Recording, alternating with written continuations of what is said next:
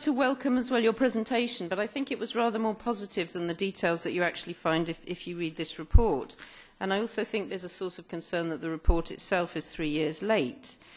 And Anthea mentioned that we all want to reduce the use of pesticides, but I'm not sure that's true. I mean, what about the companies that actually sell pesticides and the lobbying pressure they exert in this House?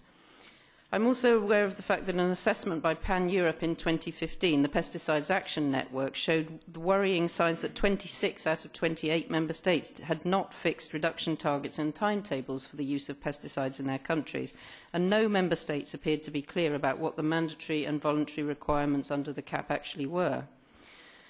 Furthermore, it seems that countries haven't committed the effort they should have done to integrated pest management measures for farmers to make sure that they could actually find an alternative to pesticides and reduce the use of pesticides.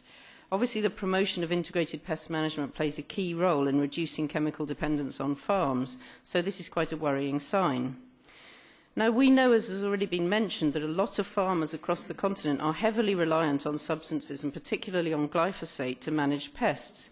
I actually visited such a farm on Friday, and they showed me how they're moving towards what they call conservation agriculture as a means of reducing fossil fuel use.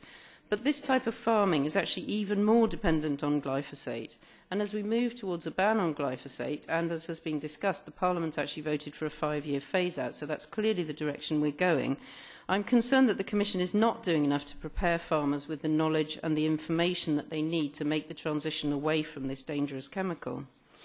So we welcome the idea of making the sustainable use of pesticides and this directive part of cross-compliance. We would ask, however, that Member States prepare revised national action plans in 2018. And if I could move on to my questions for the Commissioner. After assessing the findings that you've presented showing the unsustainable use of pesticides, how will the Commission improve enforcement of these mechanisms?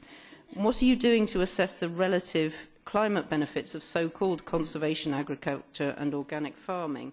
And what research have you commissioned into the cocktail effects when citizens, and particularly children, are exposed to more than one toxic chemical, and on the effectiveness and detailed methods needed to make integrated pest management a success? Thank you.